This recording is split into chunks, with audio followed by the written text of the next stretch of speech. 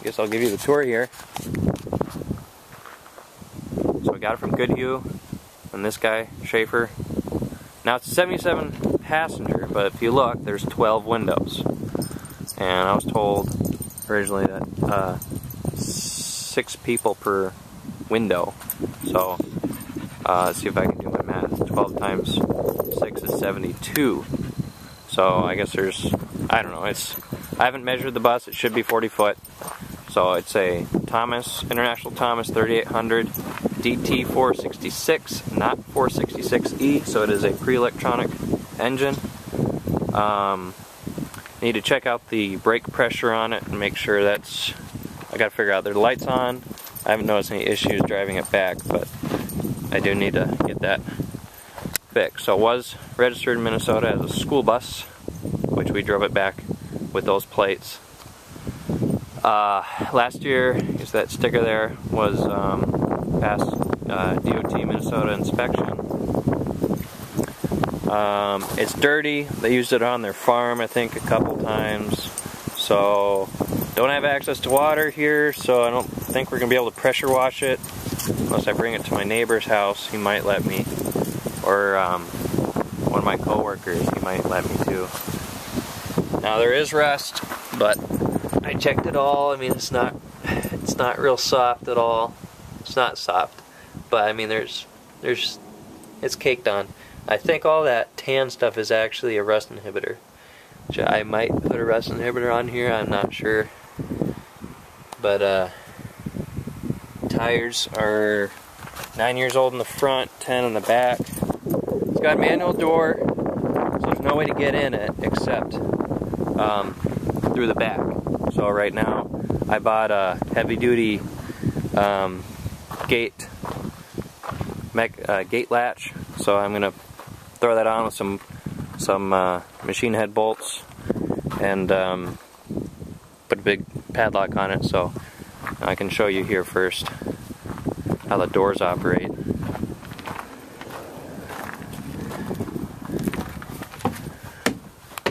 Pretty old school. Wait. So you got your passenger, and you just close it here, and then this latches in, and there's no way to disengage it. It's just a spring. You'd have to take it out. So if you wanted to open it, you have to just pop it down, and your passenger can come in like that.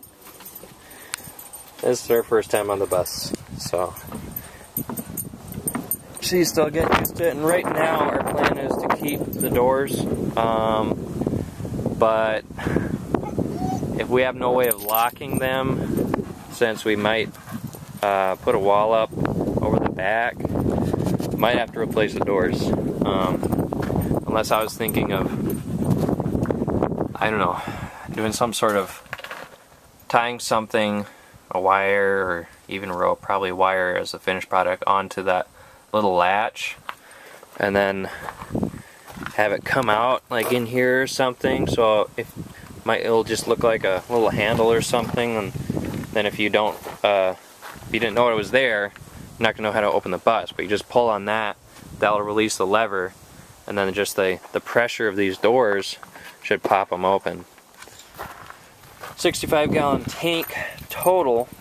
So the guy was saying that it's really about 50, because there's a tube on the bottom that doesn't, I don't know if it's a reserve or what, or it's just to keep the gunk out of the engine, which I need to look into that. But 65 gallons. Well, let me show you how to date the tires here. Okay. Where did I see that before? So MS, mud and snow, and here it is. DOT. P2H is where it's manufactured, and then 49 is the 49th week of 2005. And school bus tires, according to the school, are supposed to be replaced every 8 years, I think. 10's getting old, so these are about 10. And you can see the tread on them. I mean, the tread,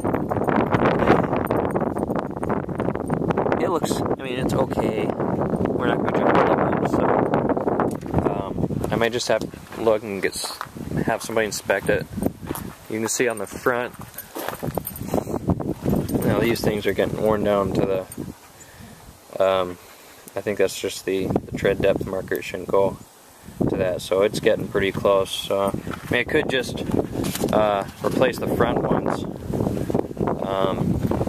So here again, see, you got different manufacturer, half 24th week, 2006. Check the other side. And here's the engine block heater, which probably runs off of AC, 120 AC, so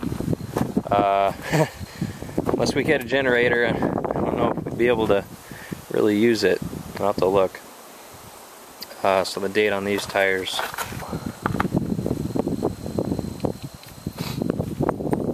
maybe it's only on one side. Regroovable.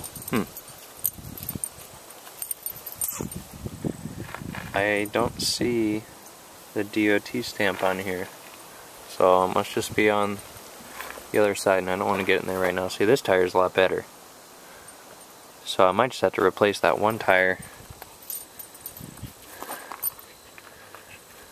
or just get it regrooved, but I probably don't want to get it regrooved. Exhaust pipe, I forget what it was. I looked online all about checking out diesel trucks and stuff. It said something about the exhaust pipe. I can't remember what it was, but when I checked it, it looked okay.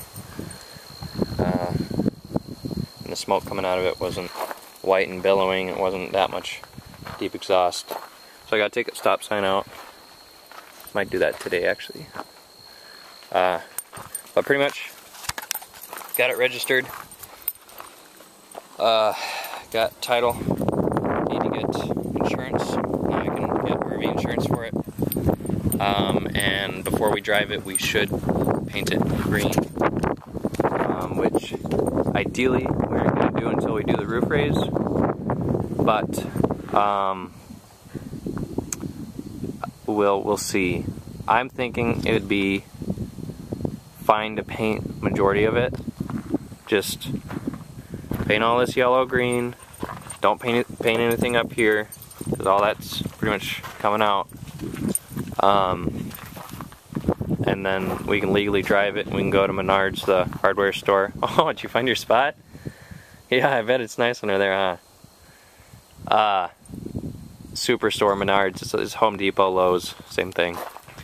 Then we can get sheet metal, plywood. I don't know if we can get sheet metal from them, but we can get plywood and insulation.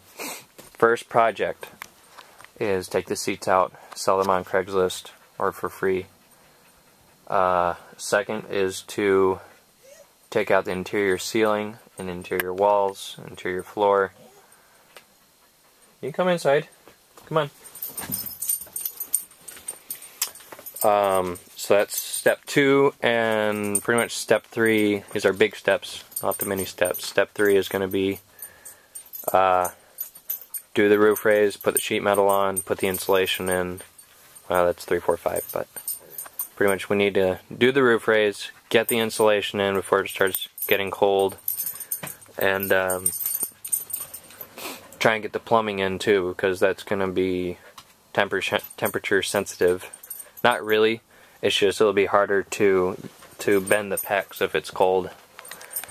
And this is probably going to be replaced with a skylight. This one, not sure about. It's going to be right in the bedroom. I have to measure it. But that's pretty much going to be, somewhere around here is going to be the bedroom, bathroom wall. And this side is going to be bathroom. This is going to be bedroom. So bathroom's here. Over here is going to be our 2 heaters.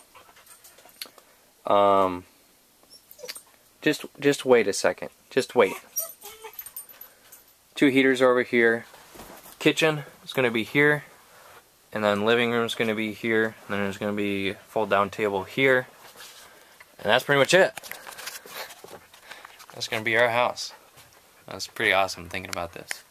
And you'll notice that all these are not rivets, which is going to make taking it down so easy. Everything, there's no rivets on the interior. You got 1/2 inch bolts, and I think that's a Phillips 2 would be my guess. Screws. Everything in here is screws. Everything on the walls is screws. It's going to be a breeze taking all this out. Because originally I was thinking, okay, we're going to have rivets, and probably best thing is either drill it out or angle grind and then punch it out. But this is just, I mean, this is going to save a lot of time. But as I said, first project, get these seats out, give us room to work, get rid of them. That's part of the issue, is we can't just dump these outside, because I mean, we got to keep this clean, because it's not our property, it's the storage property. But we do have a storage unit, which we may or may not get rid of immediately. So we could store seats in there if we clean that out. Now that I've got a lock for the bus, I just need to get a locking gas cap. Not that it's too likely to, you know, have somebody come back here and steal the gas, but I did hear somebody recently on one of the big lakes had their gas siphoned out. Of course, that was probably gasoline, not diesel. And then all this is the water, the hot water that feeds the two heaters, which the other one you can see is there. So I'm going to have to cut all that out and cap it up here right after the driver's side. I would probably move. Go on, back up. Beep, beep, beep. Go on. Jump. Jump. Good girl. Want the windows open? No. There's a valve right there, and then there's 2 valves in the engine that allow the hot water to go through.